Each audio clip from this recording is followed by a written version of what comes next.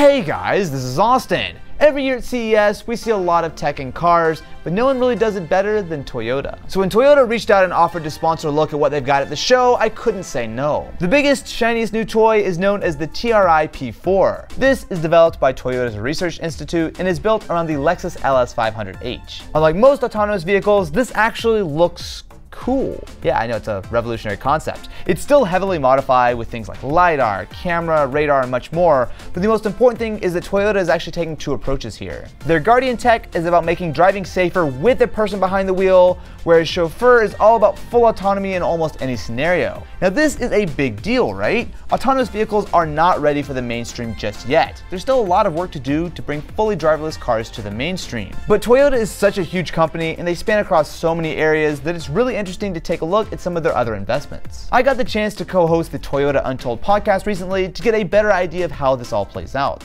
Yeah, so Toyota AI Ventures is Toyota's first dedicated venture capital fund. And it's focused on investing in early stage companies that are focusing on artificial intelligence, data as applied to autonomous mobility, and robotics. Many of the startups are defining what mobility means. And so we are investing in those companies that are defining mobility. Another cool company here is May Mobility. Now this is actually a company who has autonomous vehicles on the road right now in Detroit as well as Columbus, and this is their next generation vehicle. So this is a version that would have absolutely no driver. So as you can see in the front seat, I'm actually facing back toward other passengers. And as it has all these different sensors and as the technology develops, you can imagine a fully autonomous version of this vehicle. Unlike a lot of the vehicle stuff here at CES, May Mobility actually has these on the streets right now. So it is a slightly different version. It does have a driver, so in case there's any kind of issues. But the idea is that this is the final format of what it will become hopefully in the next few years. Something you don't exactly see every day is a hydrogen-powered truck. So this is Project Portal. It's a collaboration between Kenworth and Toyota. And it's well, let's just take a look. Not quite like any truck you've seen.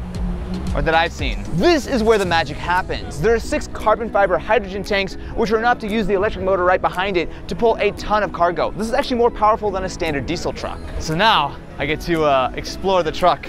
It's maybe a questionable idea, but I've actually never been inside one of these before. This is really cool.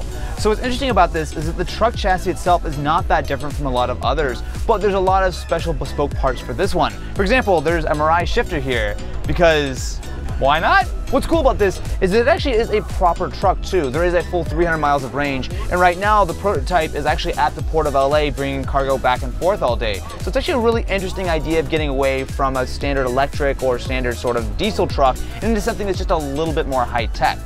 By a little, I mean a lot. Hydrogen's pretty cool. The days of a car company that just makes cars that will get you from point A to point B are quickly ending. Technology is rapidly changing things, alternative fuels are rapidly changing things, and the idea that you don't actually have to drive your car is a big selling point. So it is super interesting to see just how Toyota is taking advantage of this and really becoming an all-new company.